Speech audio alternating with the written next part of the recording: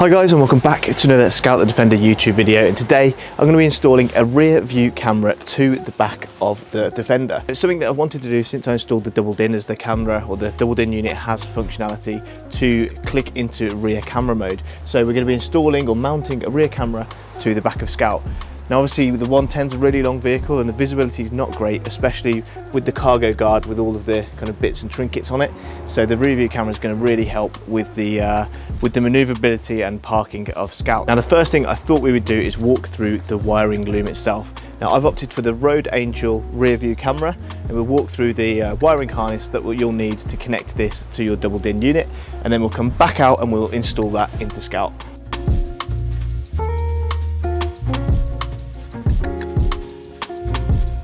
So my wiring loom is split into three sections. I have the camera, I have a power lead, and then I have the video output wire. I've gone for the Road Angel, and I'll leave a link in the description below to the exact camera that I've bought. And on this first section, I have a couple of wires which add additional graphics to the screen. So that's a reverse camera grid. And you can choose whether to turn those on or off by just cutting that wire. You've then got the kind of power pack, which has also the storage for that computer graphic. And then I've got my two wires for video output and power in. Now we have two things that we need to do here now. We need to get power to the camera to turn the camera on and start filming or recording. And we have one, which is the yellow cable for video output. So once we've captured that video, we need to send that to the front of the car into the double din unit. So let's focus on power first. So in your pack, you should have some sort of power lead. So I connect the power. Now these are fed through the Defender, the power on the other side. And now we have the choice of how we're going to power the camera. Now if you want your camera on all the time, so for example if you're towing a lot or for any other particular reason, you may want to connect your power to a permanent live source. In my case, I only want it to come on when I'm reversing, so in that case, all I'm going to do is connect that to a source that turns on when I go into reverse. Now naturally that would be the reverse light, and again there's multiple ways that you can connect to that rear light. Now one thing you could use is T-taps. Now they clip over the top of the wire in the wiring light, and then you'll connect one of these wires into that connection. They're slightly looser, they're slightly bulkier, and I'm opting not to use that. The other thing you could do if you're confident in your wiring is splice directly into those wires, so cutting a section of the rubber away and connecting each of these, the power and the ground, into those wires. Or the third option, which is what I've done, is buy a secondary piggyback harness. Now the reverse light will have two plugs, one that plugs into the light and then one that plugs into the loom. What this extra piece does is bridge that gap, creates two plugs on either side, and we'll have two additional wires coming off it which will connect to my power and my earth. And I'll leave in the description a link to the piggyback loom that I've bought, and you can see on screen just how that will work. So I've got two additional wires coming out of the one plug which will power my camera on.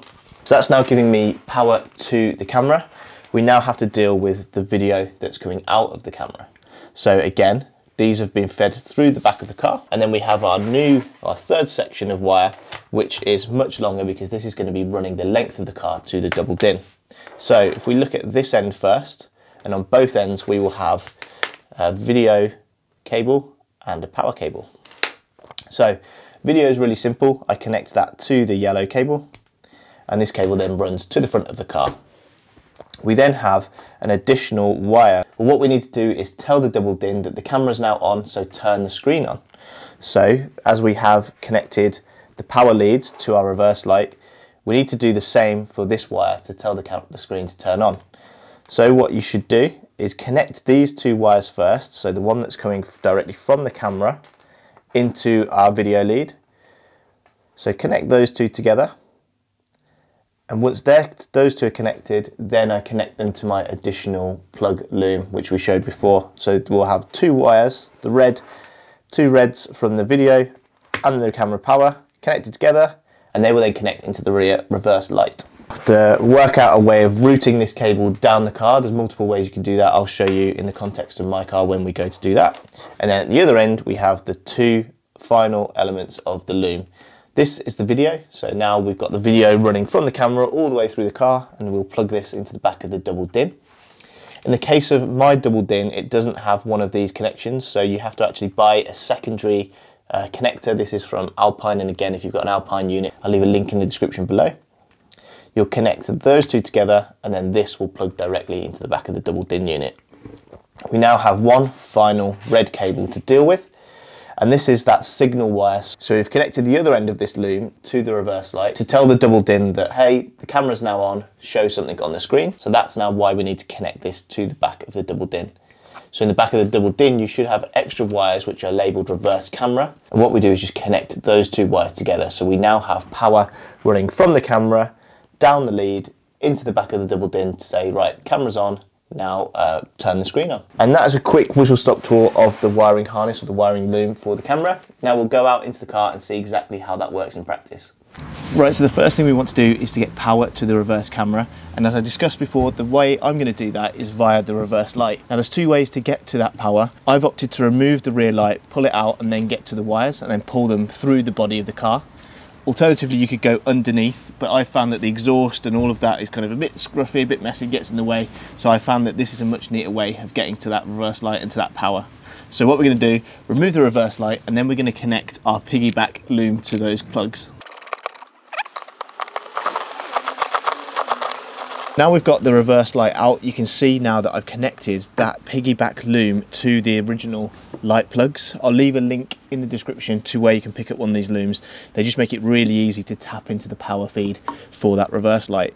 So what you've got here is the two plugs, one that's bridging the gap, so one that plugs right into the back of the light, one that plugs into the existing loom, and then you've got these additional two wires that are going to feed the power for our reverse camera. So really nice, neat solution. And what I'll do now is show you where I've routed those cables through. Okay, so as you can see here, this is that new loom, and these two wires run up through the body and enter the back of the car. So hopefully you can see down there, there's a big grommet where the wires come through into the body. So what I've done is actually grab a strong bit of coat hanger wire and feed it down through the grommet, and then I sellotaped those two new wires, those two on the top, to that coat hanger wire, and then pulled it up through the body, and they're now coming out of here. So if it's quite tricky with one hand, I grab these, so here you can see these are the two new wires off that piggyback loom, and these are what are going to provide the power to the reverse camera. So what we're going to do now is get those connected up so you can connect those to the camera and get power feed. Now the other thing to mention is I've had to remove the back rear trim. I'm going to also remove this top trim here because that's where we're going to drill through to mount the camera, and then you have to just pull back the speaker casing to be able to get to that grommet back there. Okay, so the next thing we're going to do is drill the hole for the mounting of the camera and the routing of the cables. That way then, once they've come through the body, we've got a sense of exactly the length of wire that we need. Line and measure this up now and see where I need to drill a hole for the cables to go through. You can see my reference hole, that'll be the center of the hole that I cut. So now's the nervous bit of to drill that through and then run the wires through.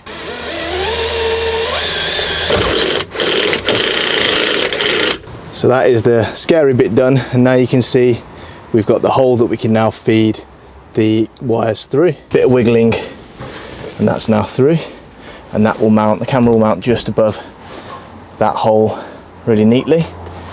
Okay, so it's getting a bit dark now, but hopefully you can see that with that hole I've cut the grommet so it goes over the wire and then push that into place. That'll be really neat, and then the camera will be mounted up there. It's just a nice neat flush job. Let's now connect up the wiring on the other side. Right, so one thing I'd forgotten to show you is I had to take off the back headliner. That's really easy, it's just got some fur clips and the screws for the handles that keep that in place. So once that's back, obviously I could get access to bring the wires through that hole that I've just drilled. They'll run across this top, and then we've got the two wires here, and these are obviously your video and your power. Power's going to run down that corner to where we've got those two new wires off that piggyback loom, and then power is going to do the same. One's going to run down to get power for the video feed, and then the other cable is going to run down the length of the car into the front of the double DIN. So the next thing to do is to connect these two wires up, and then we can put the trim back, and that's kind of the back section all in place. Also off camera, I've fixed the camera using the sticky pad I'm going to try to avoid the screws for now and just see if we can get away with just using that sticky pad. So that's just stuck up in place now, central to the car and looking down, so that's good fit.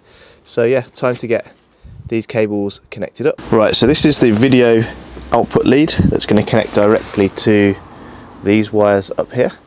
And now if you remember before, this had just two short red wires because this needs to connect to that back power to tell the camera or the double DIN unit to turn on when the video's on. What I've done is extended that slightly with just another bit of speaker wire. So I've just used a little connector and heat shrinked that, so that's nice and kind of clean and tight. This cable then is going to run down to that corner. Right, so now we have those two connected, the power to the camera and the power to that video output feed. I'm now going to crimp those two together into a connector, and then we're going to have a connector on the other side to connect to the reverse feeds. So they're really tight and firm in there. And now we're going to connect those to this wire for the reverse camera feed. So hopefully, as you can see here now, we have our two wires for the video output power and the camera power connected into that reverse power that runs down through the body and ultimately down to the light. So now I just need to connect the ground or the earth to the other wire that we've run through that piggyback loom, connect those together, and then that's all of the power dealt with to the camera. Then it's a case of running wires to the front of the car, and that's earth wired up too now. So we've got earth going to earth in the loom, we've got the two powers, one from the camera, one from that video output lead, connected together and then going to the power in the reverse loom. So that's all of our power now dealt with, and now we've got the case of, or the job of running this cable down to the front of the Defender. We've got the cables now running to the front, so you can see down here, I've just got them pulling down here at the moment, and I will eventually tuck them back underneath the front headlining and down the pillar. And once they're running down the pillar, they'll then run back through the dash to where I've now got the double DIN unit. Now I've prized the double DIN unit back, so to do that, it's just basically kind of force. You pull from the top first, then run your fingers down the seams and the fascia will pop off. So there we go. So the first connection is that connector for that Alpine unit. So as I said before, the Alpine didn't have a direct video input cable, so I had to buy this adapter. So that is what we will connect our video lead from the back into. And then we've also got this red power lead, which is, as we said before, spliced into the rear reverse light. So that is now going to connect to what I've found here, which is our reverse camera input. Okay, so very crudely, I've just quickly twisted those two wires together and we've connected that video output lead, which is not focusing, but hopefully you can see back there. So now I'm going to boot up the car and then flick the system into reverse. So we'll start up the car first. So we've now got double DIN out on, and now I'm going to select to go into reverse, and hopefully the camera's going to come on. Whee! There we go. No one's more surprised than me. We've now got the camera on in reverse. So I'm going to make that fixing more permanent by using again another connector and a bit of heat shrink. Tidy all that back up behind there, fit the fascia, and then we're just going to run these wires down through the pillar. Okay, so we've got the wires connected now.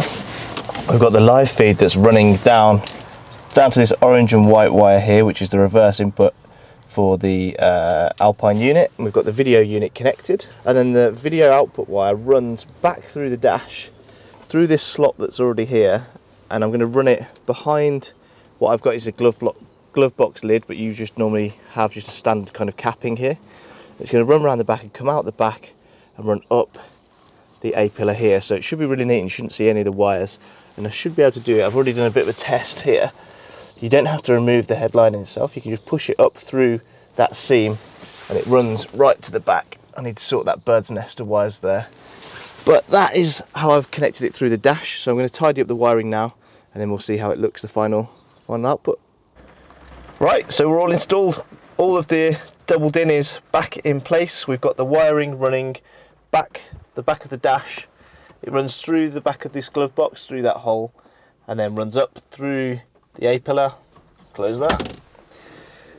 Underneath the headliner, it's just tucked in place, and then it runs to the back of the truck, all the way down that gutter where we've now got the new camera. That's all in place. And now I'll just show you, I clutch down and then I put it into reverse, and then we have camera on. But that was actually a really easy install, and I'm really happy with the final output. So there you have it, guys. Hopefully that's given a bit of an insight into how easy it is to install a rear view camera to your Defender. If you enjoyed this video, please drop it a like, leave a comment down below, and also be sure to subscribe for plenty more videos to come all the way through January, and I'll see you in the next video.